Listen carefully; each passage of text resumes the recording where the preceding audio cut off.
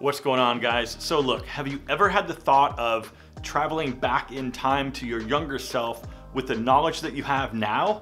My guess is you'd probably do a few things differently if you could. I'd say that just about everybody has thought about that at least at some point, and a lot of us would do things differently if we had another shot at it. So today, I wanted to talk about a few things that I wish I knew better and paid more attention to in my 30s, and also offer some general advice. So if you're in your 30s and you stumbled across this video, please stick around.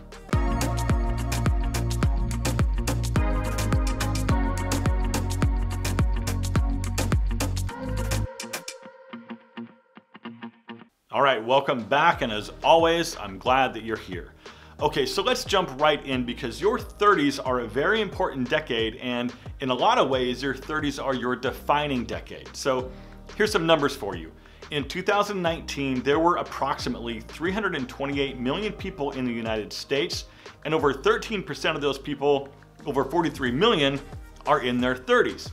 Now listen closely. Studies have shown that 80% of defining moments in your life happen by the age of 35. This is essentially meaning that 80% of the decisions you make that define your life happen in your 30s. Now, that seems like a lot of pressure, but look, the first thing is do not be defined by what you didn't do, what you didn't know, or what didn't work.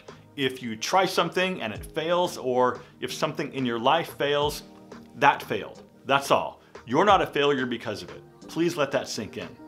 The time to decide your life's path is right now because you have the energy and you have some time. Your brain also starts to rewire itself from childhood in your 30s, making it a lot more difficult to change something about yourself. That's why older people are so resistant to change and don't adapt to new things or new ideas as quickly, like technology, for example. Next is bad habits like smoking. Guys, if you smoke, you need to stop, and you know it. When you're young and healthy, you think you're invincible and that you'll quit one day, but one day ends up being 25 years later when you're dying of lung cancer. Guys, I smoked in my late teens and early 20s, but I am so glad that I stopped. Remember what I said earlier about going back in time and changing things about yourself? I'm pretty sure that if you could, you'd tell your younger self to stop being self-destructive. Next is one that I would definitely go back and change, but even at 51 years old, it's still not too late. And that's make a habit of taking care of yourself. Learn to eat right, exercise, and make that a priority. You only have one body and it has to carry you through your entire life. Treat it well and it'll treat you well. This also goes hand in hand with taking care of your skin, fighting off wrinkles and sun damage for as long as possible. Personally, I've been using the Tiege Hanley skincare products for about 3 years now.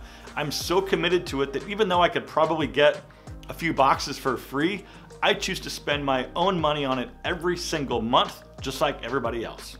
I might try some other stuff from time to time because companies will send me stuff, but for me, and this is no joke, I always come back to Tiege Hanley. Now, Tiege is sponsoring this video, and I'm happy to talk about them because it's what I use on a daily basis. It's just like what they say, it's uncomplicated skincare. You get the items you need, they tell you what to use, how much to use, and when to use it. There's no thinking or analyzing, it's just doing. And it's simple and it works for me. They use a mixture of natural, high quality, and effective vegetable-derived ingredients like eucalyptus, rosemary, alba bark, grapeseed, and green tea, along with synthetic raw materials. It has high amounts of antioxidants to counter wrinkles and also enhance collagen replacement to firm up your skin. Guys, everything is made together and also tested together, but not on animals, to ensure that one product doesn't have some weird reaction to another product. Now, this is something that you can't necessarily be sure of when you're sourcing different skincare products on your own from the drugstore. So listen, if you don't know where to start, I recommend starting with the level 1 system because it gives you all the basics. A face wash, an exfoliating scrub, and also AM and PM moisturizers for only 25 bucks.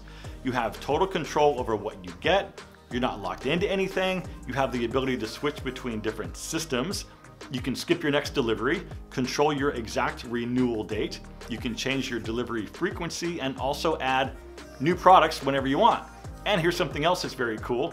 Once you reach 12 boxes, you can receive 10% off of everything for life. Guys, if you want to get started with skincare, because after all, it is not too late, Teach Hanley is hooking up my viewers with a great offer. Just use that special link that I'll drop down below in the description. Okay, the next item is working on your relationships and your marriages. Now, more than half the population in the US are either married, dating, or living with their future spouse by their early 30s. I heard something once that dating in your 20s is sort of like musical chairs. Once you hit your mid-30s, the music stops and everybody finds a chair and starts sitting down. There's a lot of pressure in your 30s that you need to have a good job and a good marriage, but don't make the mistake of marrying the closest chair to you just because the music stopped. Guys, work on your relationship and your marriage before you're in one by working on yourself, because you're responsible for your own happiness, not anybody else. This brings us to your friends. Now, try to break out of your closest circle of friends and expand your circle just a little bit. Having close friends is terrific, don't get me wrong, but similar minds limit what they know, who they know, how they speak, where they work, and what they think. Guys, think about it. Opportunity usually always comes from outside of our immediate circle. Try new things, and if you're able to, visit new places. Network as much as possible, because that's how you meet new people with new opportunities to offer. The more people that know you're alive, the better. Okay, this next one I would definitely go back and change, and that's learning how to cook. Take this one seriously. Now, I'm not saying that you need to be a fancy chef, but learning how to cook more than just a few simple dishes allows you to take care of yourself and be more self-sufficient, especially when nobody else is around. It's also very impressive to the ladies, trust me. Next, learn to make a budget and stick to it. Know what you've got coming in and what's going out. Learn how to manage your finances and don't fall into those traps that if you buy that newest thing, that thing will make you happy, because it won't. Make a habit of saving part of your income every time you get paid. There's a ton of phone apps out there that can help you with this, that tie into your bank account, so it comes right off the top and you never see it. Before too long, you'll see a good sized savings in there. This is more important now than ever, especially with everything that's going on right now. Guys, think about it. There are so many people who are losing jobs right now and really struggling to pay their bills. Getting in the habit of saving money can literally save your life. Next up, guys, surround yourself with positive people. Be conscious of who you're spending your time with, because you've probably heard this before, but you're the average of the 5 people that you spend the most time with. Also, stop trying to please everyone. This includes your siblings and your parents. Outside validation is great, but you're the only one who can truly validate yourself, not anybody else. The sooner you wrap your head around that and live by it, the better off you'll be. Next is be more organized. Now, I don't necessarily mean obsessively organized, but you should be at a point in life by your 30s where you're picking up after yourself. Make your bed every day. Don't leave your clothes all over the place like you did when you were a kid. And if you start something, finish it. Don't rely on anyone else to come in behind you and finish what you started. Appreciate the small stuff. Appreciate what you have, because you never know when that might be gone.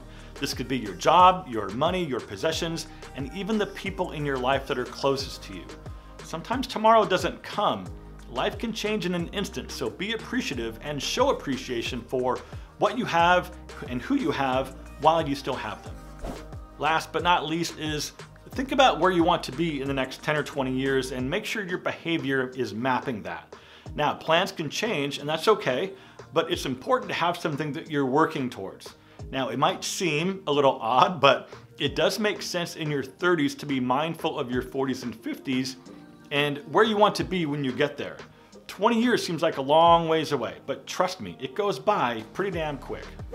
One last thing, if you're not yet a subscriber to my channel, please consider doing that right now, because the entire premise behind this channel is to prove that it's never too late and you're never too old to make a change in your life or start something new. Guys, I encourage you to click that link down in the description and jump on your first order of Teach Hanley. You'll be glad you did. Guys, I'll see you in a few days for a brand new video, but until then, live well, stay healthy, and I'll see you soon.